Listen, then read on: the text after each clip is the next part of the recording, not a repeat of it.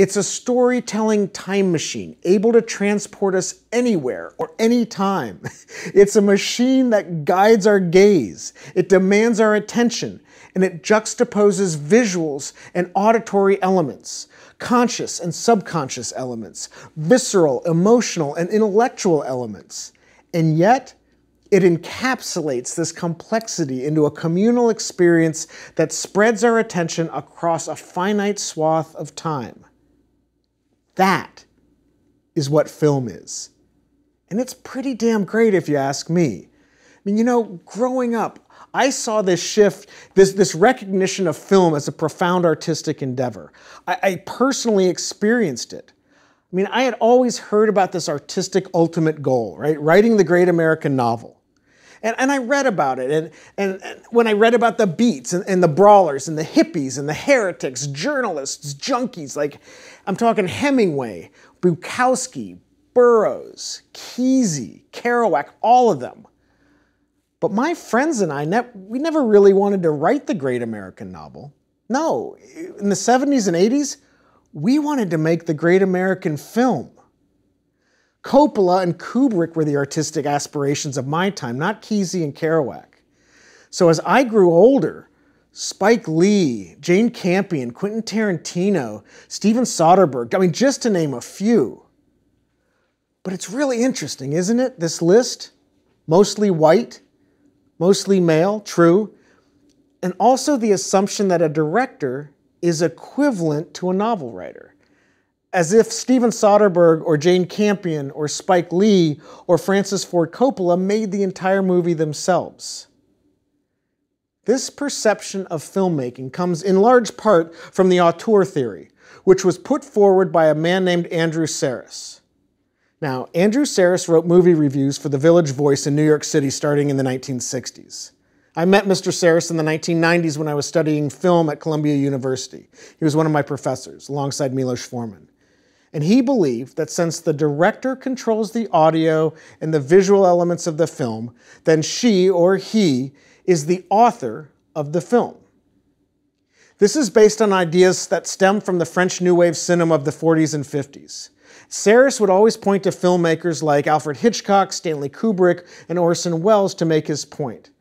And many say that the auteur theory raised the idea of film to the level of an art with a capital A. Now, others disagree with Sarris, most notably Pauline Kael. She rebuked the auteur theory, explaining that the directors often relied heavily on screenwriters, actors, cinematographers, editors, and sound designers to craft a movie, and that each of those jobs require their own creative process and input. In fact, Kael and Sarris butted heads for decades in New York publications. Many years later, David Morris Kippen also took sides against Sarris and proposed the Schreiber theory, claiming that the screenwriter and not the director is most influential in the success or failure of a film. Now, this was in 2006, and it probably wouldn't surprise you to learn that Kippen was the former director of literature at the National Endowment for the Arts. So ask yourself, who is the driving creative force in your favorite set of movies? Is it the writer, or is it the director? Or is it the producer, the person who typically hires the screenwriter and the director, hopefully with a vision in mind?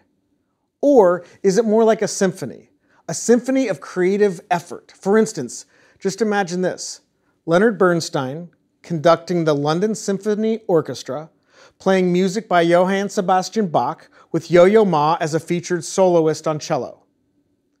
Who is the creative voice in that scenario? Bernstein? Ma? Bach? Or are you buying a ticket to see the London Symphony Orchestra?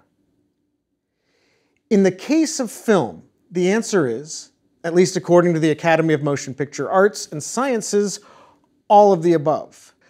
Today, the Academy honors 24 different categories, including Best Actor, Best Screenplay, Best Art Direction, Cinematography, Costume Design, Director, Film Editing, Original Score, Sound Mixing, Visual Effects, and Best Picture, which is typically accepted by the producer of the film.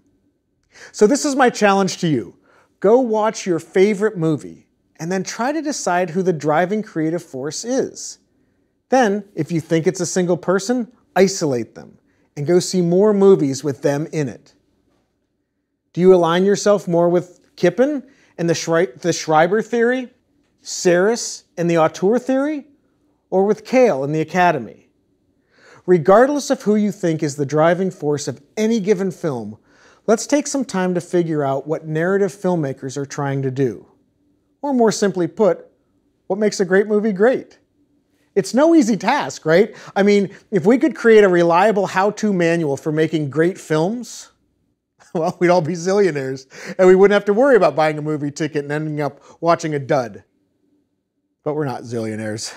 And we do frequently find ourselves watching bad films. But that doesn't stop people from trying. And I have to say, I think that some people have come close to defining what it is that creates a great film. Now, personally, I think they accidentally glossed over the real answer, but it's there. And it's been there for quite some time, hidden, and I want to spend the rest of this lecture trying to unravel it for you, and I want to see if you agree. This is not a film criticism class, but it's important to know the history of where these ideas come from. So I'm going to give you the micro-compact version.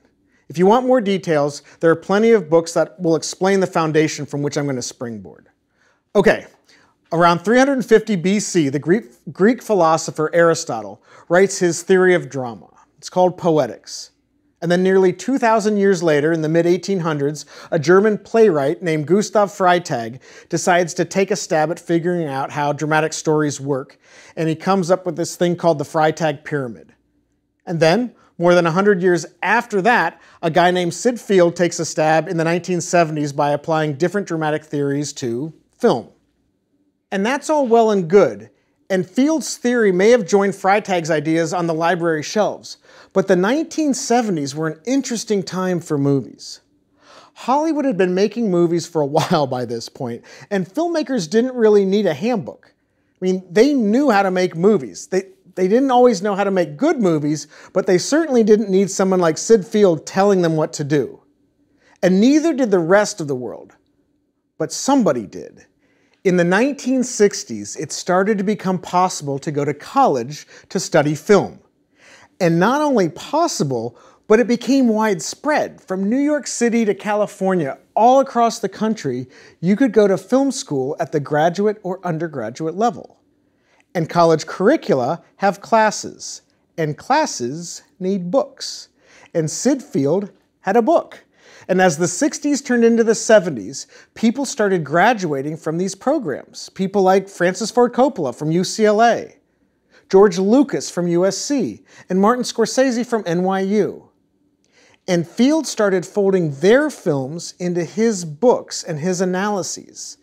And oh, by the way, these movies, these filmmakers, they were making blockbusters. I mean, we're talking about The Godfather 1 and 2.